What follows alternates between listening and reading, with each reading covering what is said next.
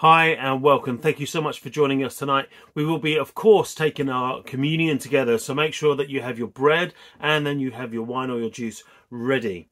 We're going to be sharing a word together, and then, of course, we'll be taking the emblems. This was recorded live online. So from our house to yours, welcome to Come at Home.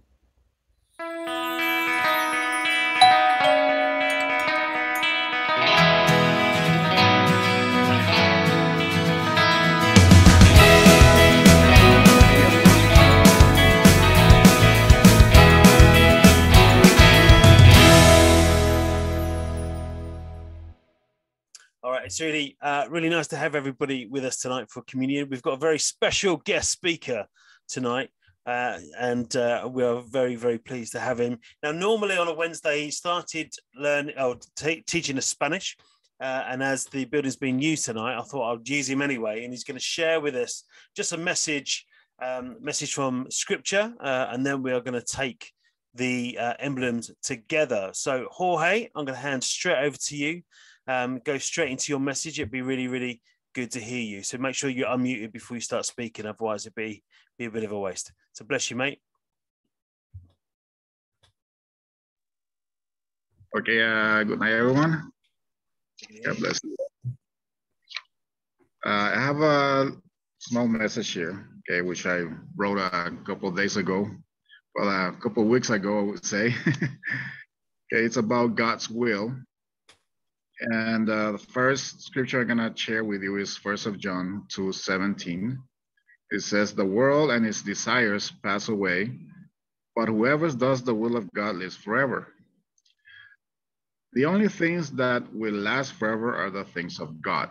Okay, you see that the world is passing by, our days are flying by, and one day we will leave the earth as we know it. You see, we are not citizens of earth trying to get to heaven. We are citizens of heaven just passing through earth. This world is not our home, okay? So I'm gonna ask a couple of questions as, what are you living for, okay? What are you living for right now? Are you living for the pleasure of the flesh or for the joy of the spirit? Are you living for the praise of men or for the glory of God? Are you living for today or living for eternity? Are you living for the things that can be seen or for the things that cannot be seen? Okay, so those are questions are very important for you to ask. What are you living for? You know? One of these days, this old world with its imposing cultures, its proud philosophies, self-centered intellectualism and godless materialism is going to be forgotten. But those who do the will of the Lord will live forever. Now, I'm just gonna ask you to take a tour of your home. Just look around, look at all the things that you have in your home. If everything you see, in every corner of your home, everything you see were taken away, everything that you have, even the seat where you're sitting at, even imagine the iPad, the phone, the TV, everything that it's around you. Okay, if everything was taken away from you, will you still do God's will? Okay, so this is a very short message that I want to share with you. Because everything that we do, we have to think always that we do it, to glorify our God, to be with Him, because we have to, search for that goal to live forever with Him. So, and if you're gonna do that, if your plans are to live forever with God, you have to follow God's will. So I'm going to end up with this scripture, Matthew 6, 19 to 21. Says, "Do not store up yourselves treasures on earth, where moth and vermin destroy, and where thieves break in and steal. but store up yourselves treasures in heaven, where moth and vermin do not destroy, and where thieves do not break in and steal.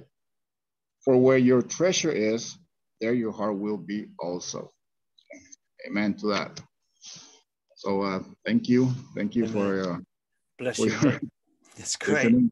That's great. Thank you so much. And it's always a good reminder that the things of this world are temporary. As good as they look, and even now the things that we buy don't last as long as they used to, and even those things that are supposed to last for a very long time won't last forever. And what does last forever is the things of God, as Jorge said so beautifully, in that it is, as we come to the communion table, it is a reminder that what Jesus did when he gave up everything to come to earth to fulfill the Father's purpose of saving those who are lost, that has an eternal purpose.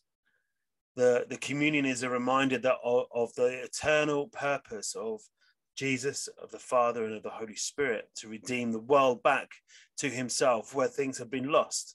Because even the things of this world that look so beautiful and wonderful will not last for eternity. It will have to be renewed, and they will be renewed in him. So as we got our bread and our wine, as we take those things together, we are reminded so powerfully of the message of the gospel, that we are saved, delivered, healed because of the cross, because of what Jesus has done, and those things are eternal. And so as we take the bread together, as you take your bread, we're going to give thanks and break it, because that was the purpose of when Jesus laid it out with his disciples. He broke the bread and he asked them to do this in remembrance of him. And we take this knowing that although his body seemed to die and be in the grave for 3 days, it rose again. And in that resurrection body, he reigns eternal. And so, Lord, we thank you for the bread. We thank you that we live for eternity, that what you have done for us, we remember. And as we break this, we know that your purposes, although the bread is broken, you are not. And the purposes of eternity are not broken. The world may seem broken, but you and your purpose are not. So we bless you for this in Jesus' name. Amen. And as we take the bread, as we take the wine or the juice together, we are again reminded of the sacrifice, things that Jesus paid. He paid his life.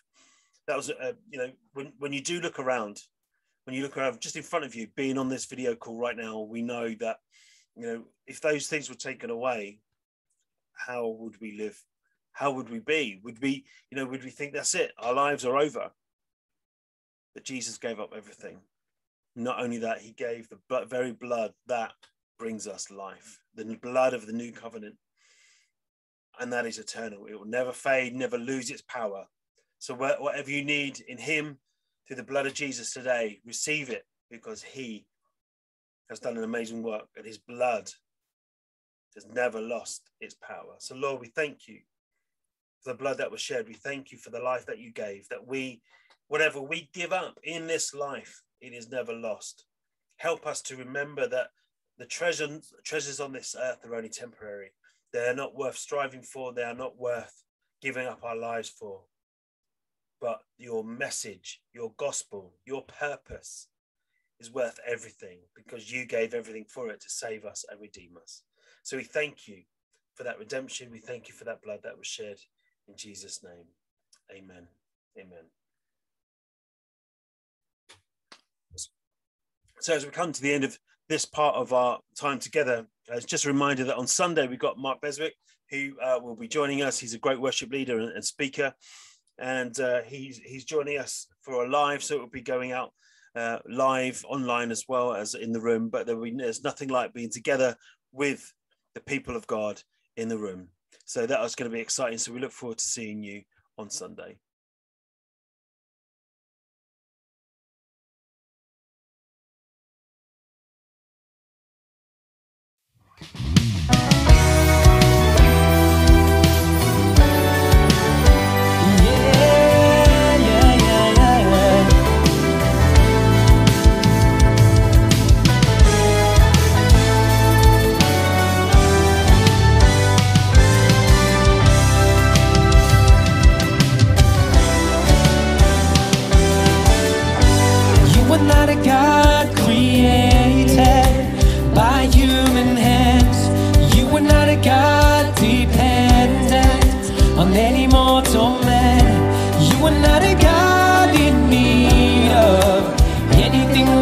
give by your plan. That's just the way it is. You are not a God by human hands. You are not a God, yeah, on any mortal man. You are not a God in need of anything we can give by your plan. That's just the way it is. Sing, you are God alone from before time began. You were on your throne. You are God alone in right now, in the good times and bad. You were on your throne. You are God alone.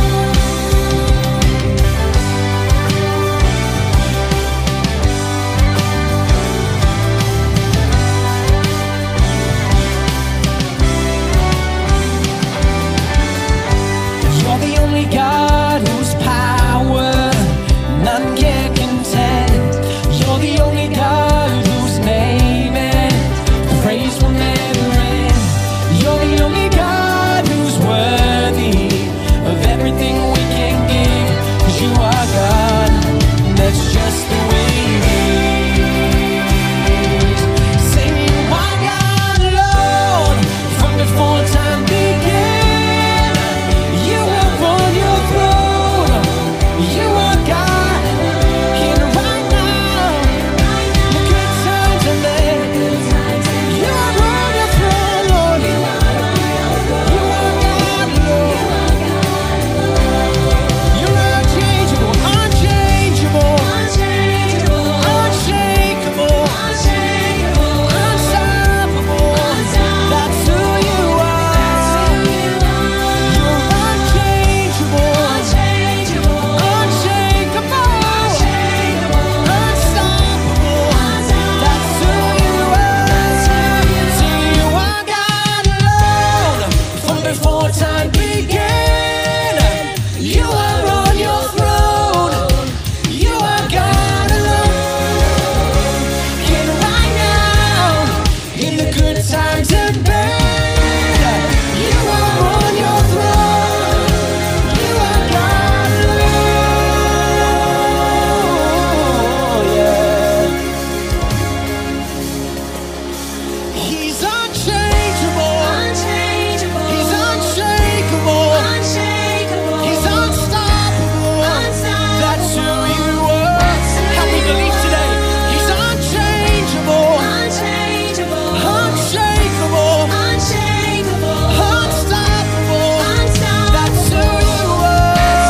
Let faith rise. He's unchangeable, unshakable, unstoppable. That's who you are.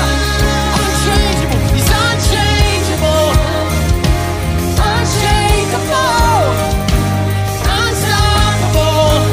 That's who you are. That's who you are. Yeah. Sing, you are God alone from before time began. You are on your throne. You are, yeah, right now in the good. Believe He is.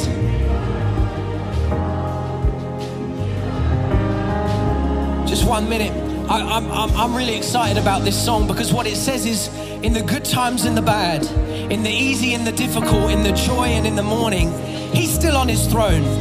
His position has not changed for 1 minute.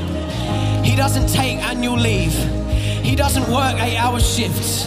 When you need Him, He's on the throne. So this morning, in the good times and the bad, in the difficult and in the easy, whether you're sick or you're healthy, whether you have little or you have much, God is on His throne.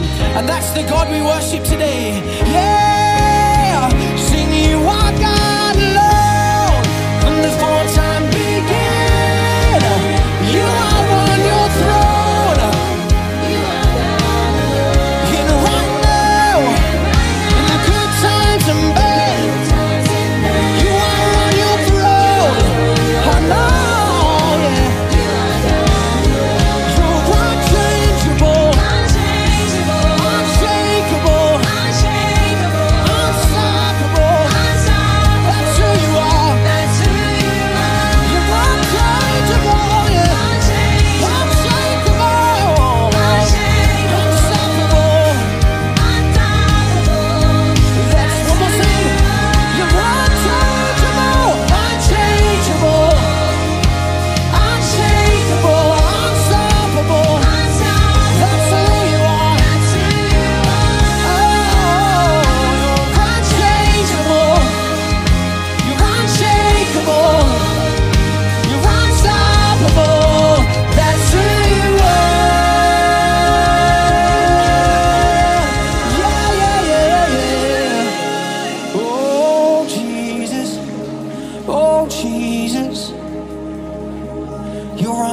throne. One more time. You are God alone from before time began. You are God, and right now, you are on your throne. You are God alone. Yeah. One more time. You are God alone from before time. He's always been there. You are God alone. And right now, in the good times, and you are on your throne. Yes, you are, Lord. You are God.